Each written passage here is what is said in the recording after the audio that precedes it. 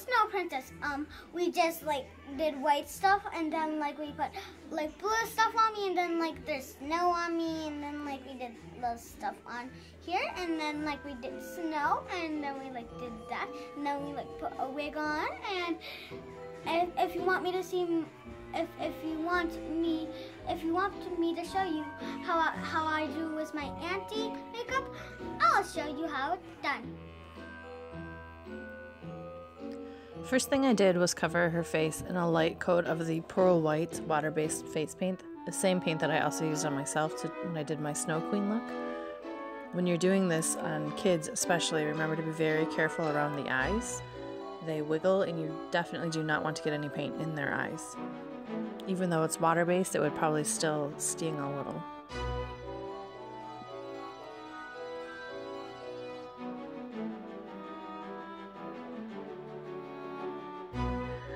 You'll notice throughout this video my niece is a bit of a ham, so she spent a lot of time looking at herself and making crazy faces in the mirror. It definitely made it a lot more entertaining and fun to do than painting just myself.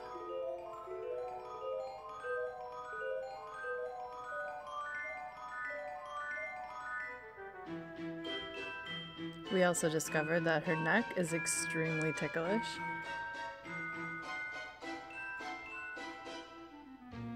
I didn't go too far down on her with the paints because I knew I was going to put a wig on her, and I was going to focus the pictures more in the face than really anywhere else.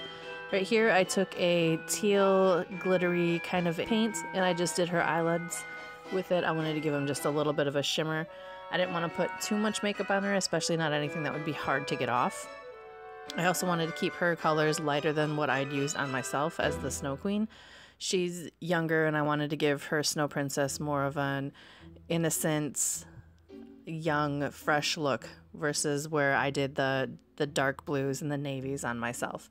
I took a little bit of a light teal eyeshadow, and I just did some contouring on her cheeks. I also contoured along the sides of her nose. I just wanted to kind of break up that flat pearl white color that I had all over her face.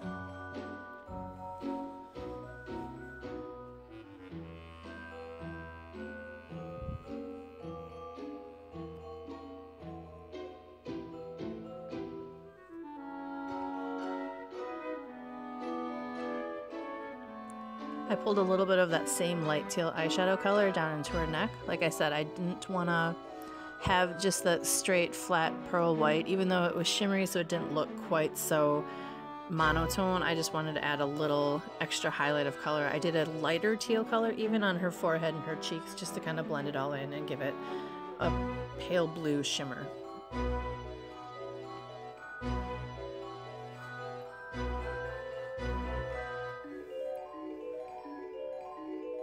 I did a shock electric blue mascara on her eyelashes instead of putting fake lashes on.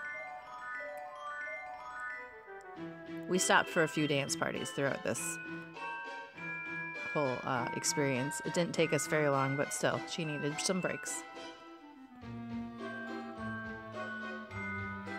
I ended up mixing up some light turquoise glitter with some glycerine, and that's what I used for her lipstick. I also used it to make a little swirly design on the side of her face, kind of to match the one that I had done to myself.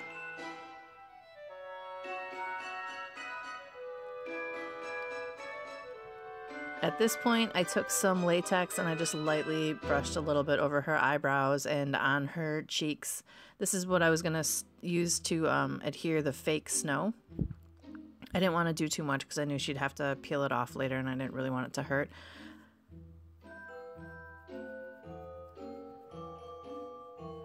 I will warn you, if you use fake snow for anything, you will end up cleaning it out of that space for weeks afterwards. I think I still found some fake snow in my makeup area 3 weeks after I did these looks. It's like glitter. It gets everywhere.